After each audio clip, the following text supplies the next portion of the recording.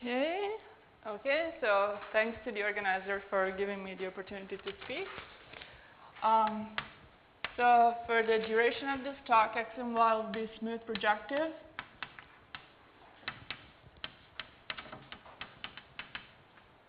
Over an algebraically closed field. And I will denote by dB of X the bounded derived category of coherent sheaves over X.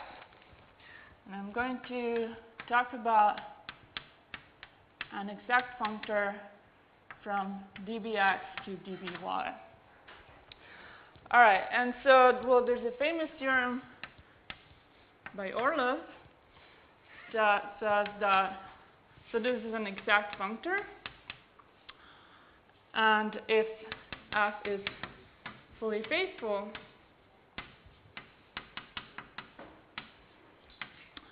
then it is isomorphic to a Fourier multi-transform. And I'll just remind you quickly of what that means. So these are the two projections, P1 and P2. And then the Fourier multi-transform with kernel E is defined as RP2 lower star of E tensor LP1 upper star. All right. And so, well, the theorem, as I stated it, is definitely not in its complete generality, and a lot of people have worked on this. And for example, you don't actually need smooth. You can relax the hypothesis on X and Y a lot. And for example, X and Y project over a field works. And well, I'm going to write down one theorem that I'm interested in. And I'll tell you later why. Oh, I forgot to say, most of what I will be saying today is joint work with Michel van den Berg.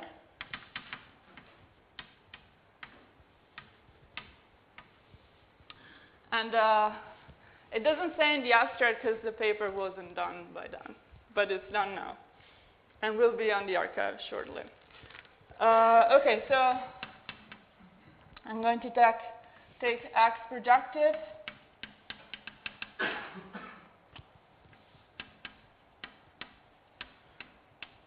such that OX has no zero-dimensional torsion.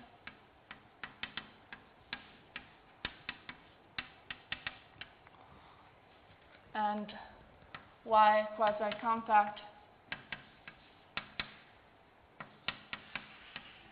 and separated. And then every fully faithful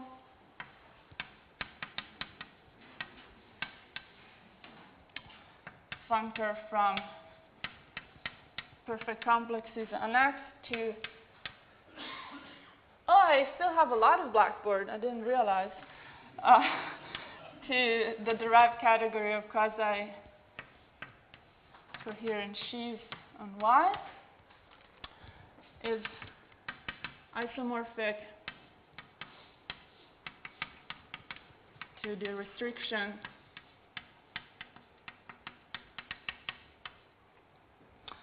of a Fourier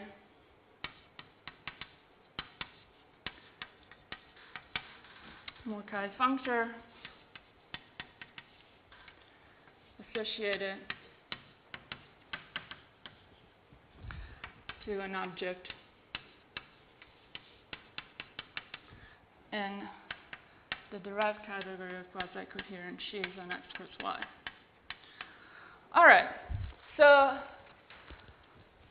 this is all I'm going to say about relaxing the hypothesis on X and Y. The other thing that you can try and do is keep X and Y smooth projective and see what happens when our functor f is not fully faithful. So is it still going to be true for any exact functor f that it is isomorphic to a Fourier-Mukai transform? So in Orlov's original paper, he thought that it should be still true, but I think he's changed his mind since then. And there's been some work on this by Canonical and Stellari, who with axiomatic smooth projective relaxed this to a condition that is slightly weaker than asking for f to be full. And I'm going to say some more things about this. And in particular, what I will give you is a counterexample to this theorem in the case where our functor is not fully faithful. So yeah, so I'm going to erase this soon, but I just wanted to write it down. All right, but okay, this I can erase.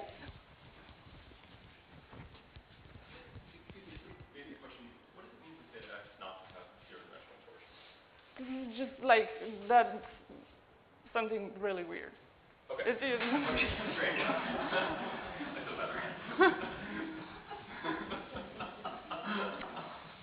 all right, so let me begin where it all started for me. So I'm going to take f from dbx to dby. So this is going to be an exact functor.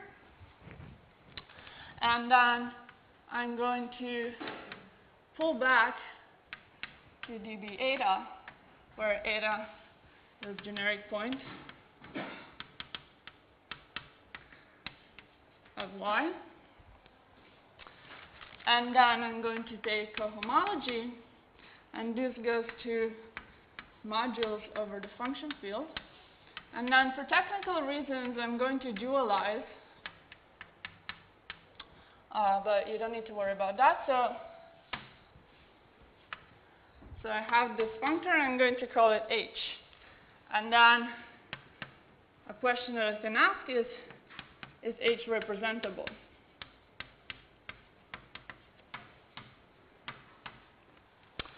And, well, why do I care, first of all? Well, if it is representable, I claim that this is really nice, because what you get is an object E tilde in dB of x base change to k of y, such that h of c is equal to morphisms from j per star c into E tilde, where j is the base change. And now you can, well, from this, you can actually lift this to an object E in dB of x script y. And then what happens is something that you can think of as generic Fourier-Mukai behavior. So what happens is that I have my functor f, and I have my E in dB of x cross y, and those are not necessarily isomorphic, but they are isomorphic after pulling back to the generic point.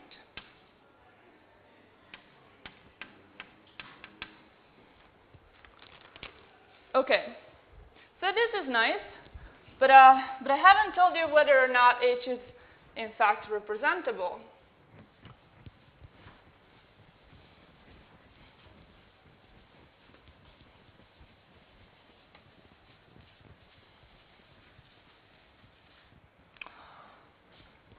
And the answer is sometimes.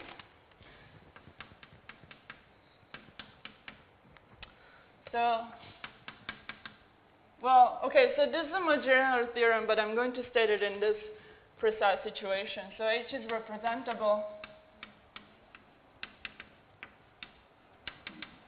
for transcendence degree k of y less than or equal to 1, or k of y purely transcendental of transcendence degree 2. So, of course, this means y curve or y rational surface.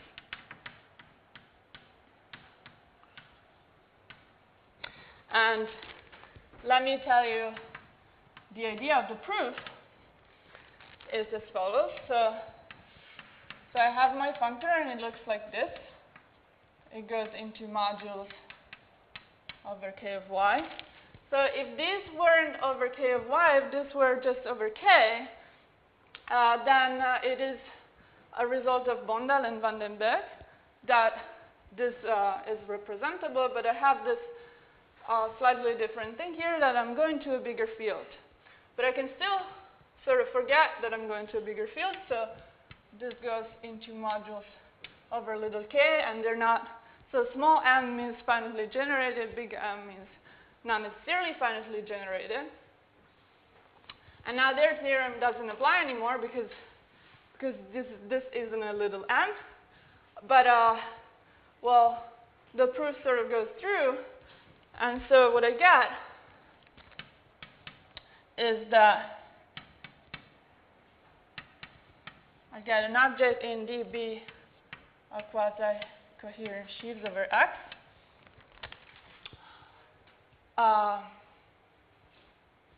But also, because I was actually going to modules over k of y, by Yoneda lemma, I also get an action here of k of y. But now, this is not quite what I wanted. I wanted something in here. And that's not exactly the same thing, so I wanted something in quasi-coherent X. This changed k of y. So here the k of y is outside, and here it's inside. And clearly there's a map, there's a functor in this way. And then now the question becomes, is this functor essentially surjective? And,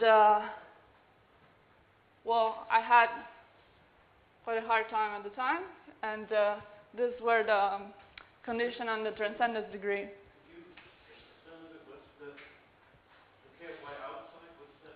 Okay, so this means that,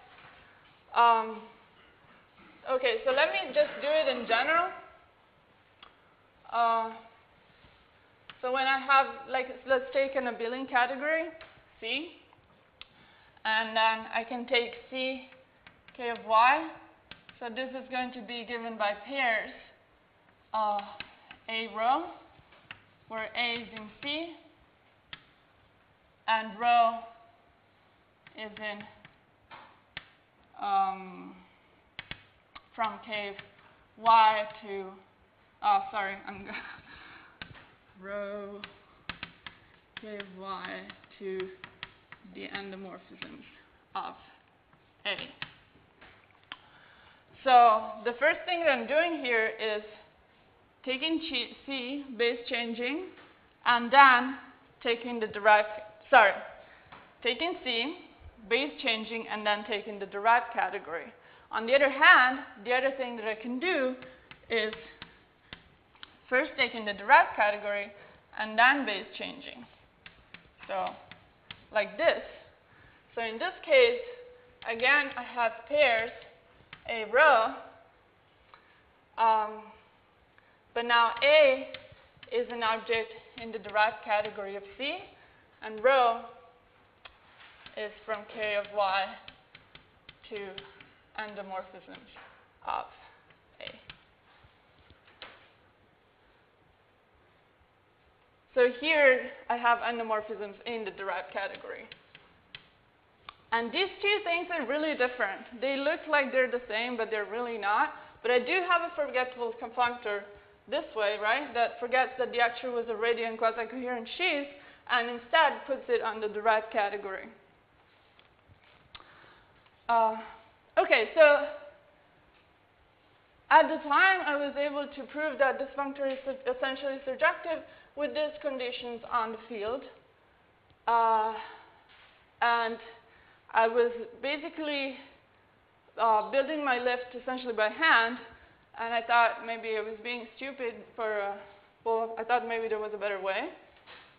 And it turns out that you can do better, but not that much better. So, I think I can erase this. Okay. So it turns out there is, in fact, an obstruction to lifting that lives in Hochschild's cohomology.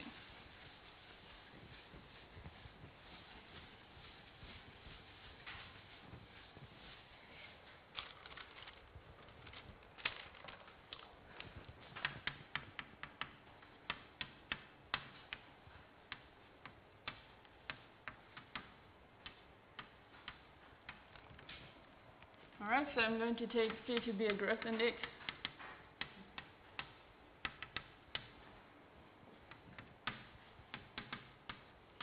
Category, and B, K-linear, little K-linear, and B, a K-algebra. Is there more chalk? Because I'm, thanks.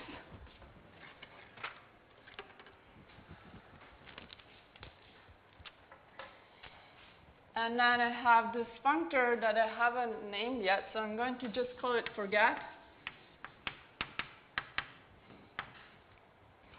So this goes from dB of CB to dB of CB.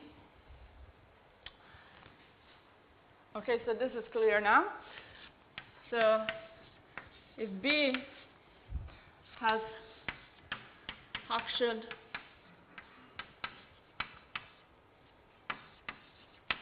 dimension less than or equal to 2, then forget is essentially surjective.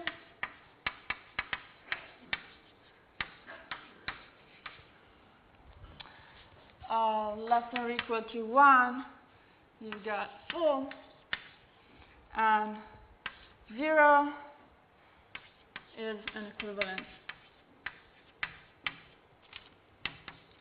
of categories.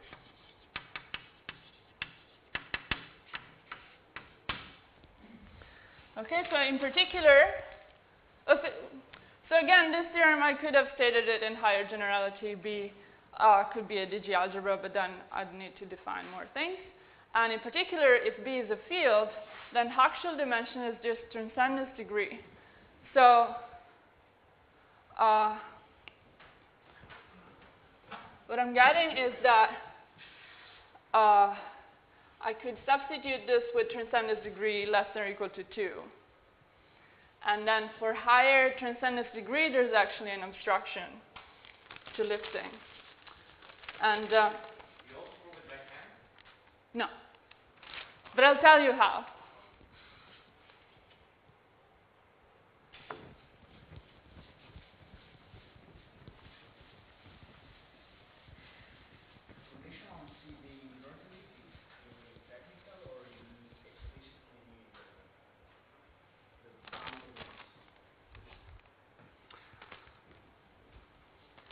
I need it somewhere, but I don't remember where. Well, maybe it will come up. Okay, so this is what I'm starting with. And I want to lift it to here. And what we're going to do is to lift it at the A infinity level. And this is why we can do it. So, sorry, no, inside. So an object here can be thought of as something in here.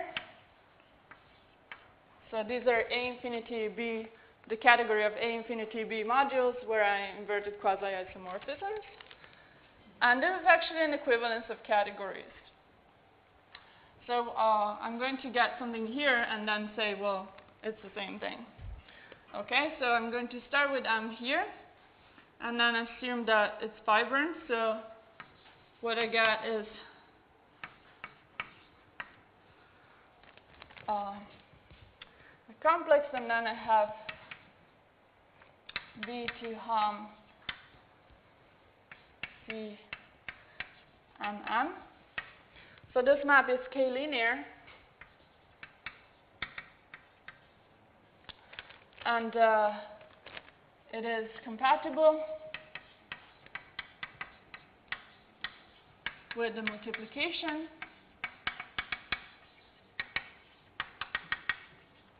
but only up to homotopy.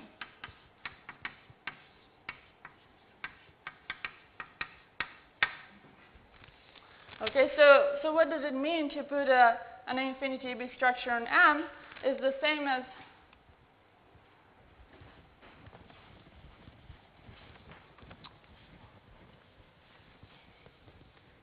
it's the same as having an A infinity morphism this way.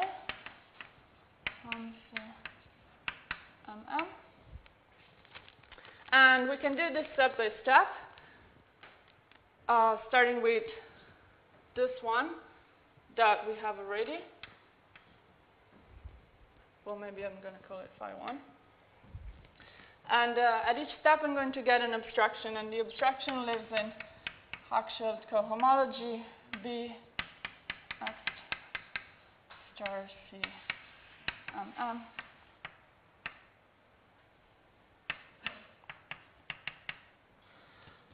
Okay, so if these all vanish, then I can lift the whole thing and get an infinity morphism. And in particular, this is going to be true if B has Hochschild dimension less than or equal to 2. And the other two things are similar.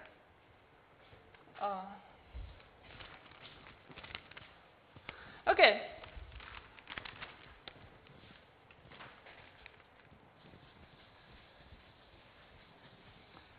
And now, maybe I should have raised that, but it's too late. Now you can ask yourself what happens for higher transcendence degree.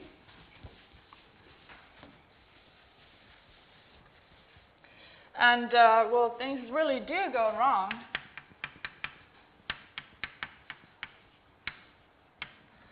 Okay, so I'm going to take y over k smooth projective.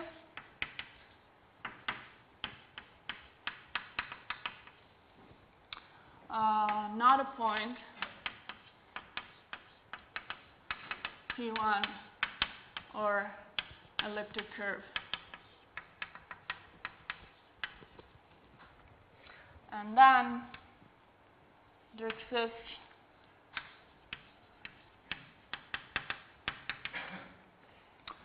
a finitely generated field extension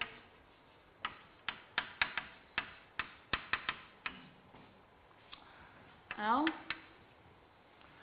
of transcendence degree 3 with an object Z in dB of quasi-coherent Y. L, which does not lift to dB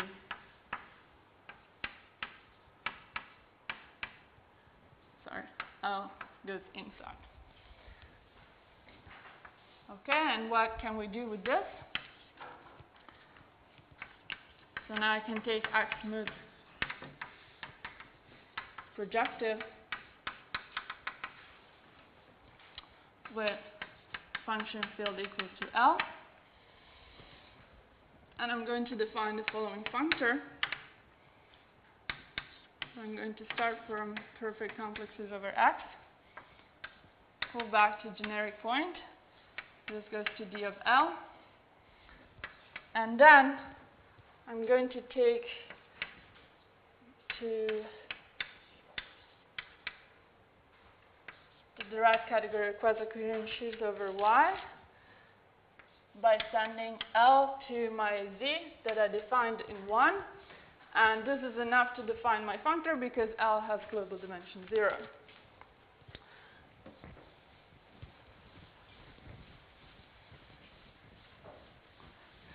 And well, this functor is pretty weird, but the good thing is that phi is not the restriction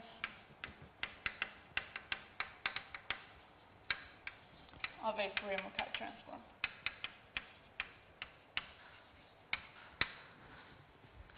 All right, so that's a counterexample to the theorem I proved at the beginning in the non-fully faithful case. Okay, so let me see how much I can prove of this.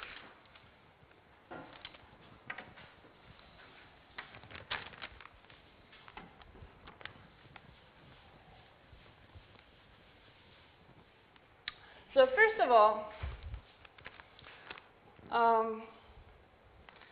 let me start with part 2 actually, because that's the easy part. So once you believe that you can find an object Z, so this is showing that this functor is not the restriction of Fourier-Mukai is pretty easy. So assume that phi is equal to phi V. Actually, I'm just going to forget that I defined it on perf. I'm just going to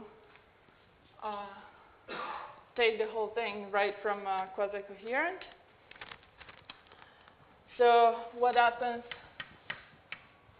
if I compose with push forward from generic point? I can take L here.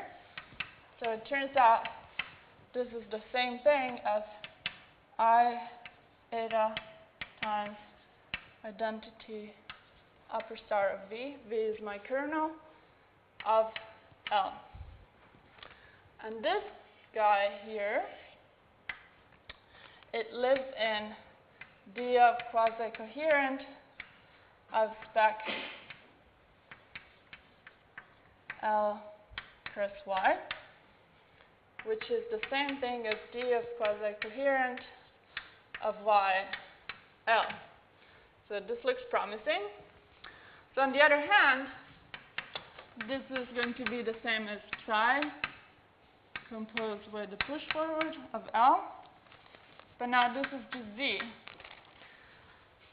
But now this means precisely that Z is the push forward of something that lives in here, which is exactly what I had decided that Z shouldn't be able to do. Okay, so this proves part 2. And for part 1, so I think what I'm going to do is I'm going to do proof by example.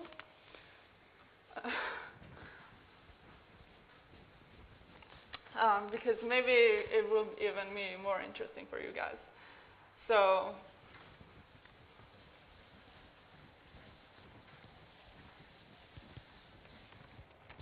okay. So my example is going to be x equal y equal p3. So my L is k adjunct 3 variables, x, y, z. And now consider OX plus OX1. So this is a partial tilting object. And so instead of using the balance and equivalence, I'm just going to go to mod of KQ, where Q is the Kronecker quiver with 4 arrows.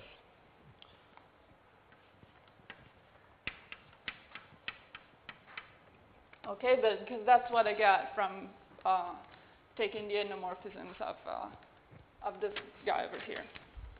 Okay, and I'm going to consider the following representation. So I have L 1x y z L. And then my object is going to be R plus R1. So this is in dB mod KQ. And then I want to put an L action on this. And what's an L action again? So that L goes to the endomorphisms over dB mod KQ of Z. But this I can actually write down because I only have 2 of them. I mean, It's only Z. Is that? Your path algebra is isomorphic to the endomorphism bringing the Dirac category to C? Is that how you're working? So I started with this guy. So if I this is OX plus OX1. So if I were taking up to OX3, then I would get the balance and equivalence by taking the endomorphisms. And this would give me a quiver that looks like this.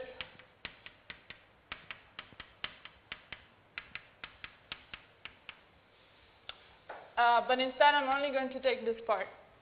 Actually, no. I'm going to. Yeah.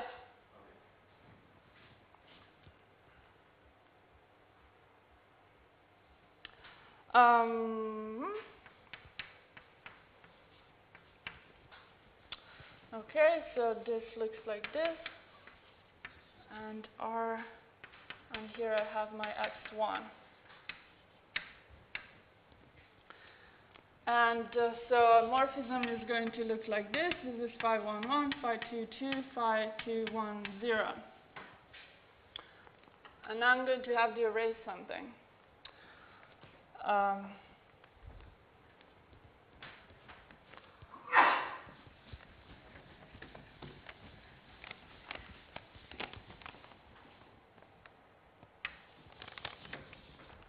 All right, so now you can compute things explicitly, and you can say that, well, first of all, phi 2, 1 should be a derivation. That's just because you need compatibility with multiplication here. And then you got a precise condition for Z to lift to dB mod KQL.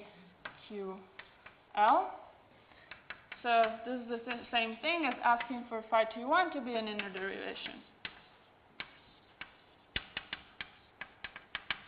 So this you can, this you can really do by hand.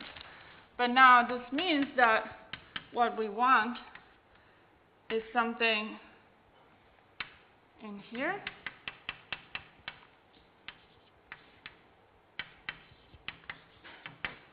So phi 2, 1 is going to be living in here, and for this not to lift, it means that I want to ask for this not to be an inner derivation.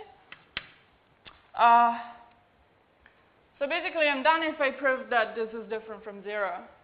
But so it turns out this is equal to HH3.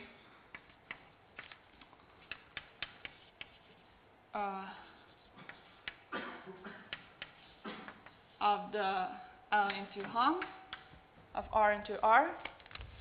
But now you stare at this for a second and you realize that this here is actually L. So I'm getting HH3 of LL. And this is non-zero by Hochschild constant Rosenberg theorem. Okay, so I think I'll stop here.